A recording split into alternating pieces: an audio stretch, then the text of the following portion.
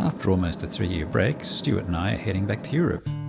First of all, we're going to catch a cruise on the amazing Oceania Riviera. The cruise goes from Barcelona to Trieste. It was originally Venice, but they replaced it with Trieste. And then we'll pick up our rental car in Trieste, and we're driving through the Dolomite regions of northern Italy, down to Verona, and then across to Milan, where we will catch the train to Zurich. But our first stop was Barcelona, so we caught the plane from Melbourne to Barcelona on Singapore Airlines. The flight went via Singapore and also Milan. We flew premium economy. Hello.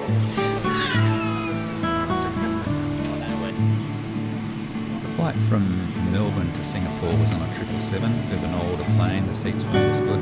The second flight was on an A350 and the seats were far more comfortable. So we landed in Singapore about 9 PM, had a bit of a walk around. It was about a 2-hour break, and then a very late departure to Barcelona via Milan.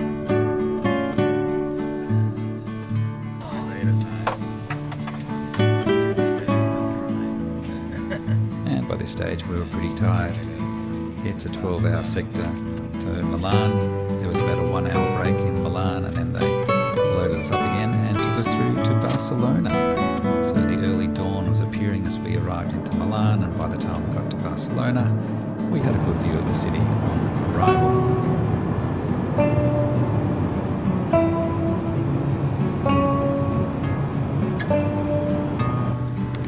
From the airport, we had a pretty good run through the airport, and we caught a cab up to our B&B.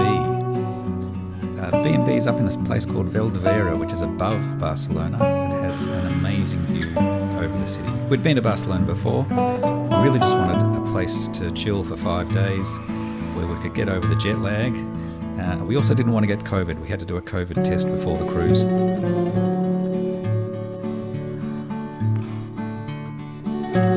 So we basically wanted somewhere where we could self-cater for the 5 days. And this Airbnb was fantastic. It was really well equipped. We had our own kitchen, fantastic views over the city, and amazingly an infinity-edge swimming pool. The first day it was a bit cloudy, but later on, when the sun came out, we got fantastic views. You could actually see La Sagrada Familia and all the way over the city. So it was a great place to spend a few days. We had the swimming pool to ourselves. It's for the private use of this particular B&B.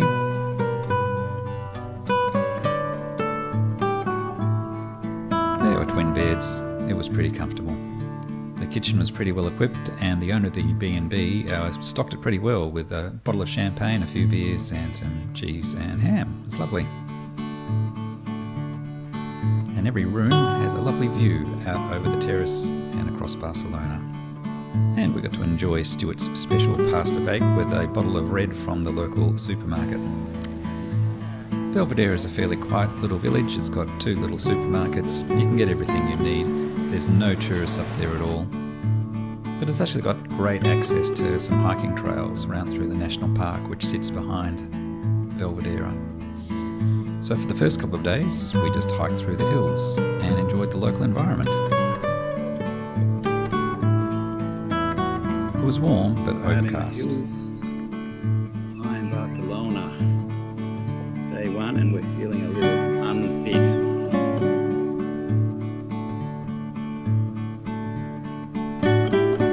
Now, to get from Vallvidrera down to Barcelona, you can take the funicular. The funicular was about 100 metres from our Airbnb. It is part of the public transport system in Barcelona, so just the standard train ticket or metro ticket is valid for the funicular. So we bought a ticket which allowed us daily use, and it's about a 5-minute ride down to the bottom of the hill, and from there you can walk and see the sights of Barcelona, or you can continue on the metro.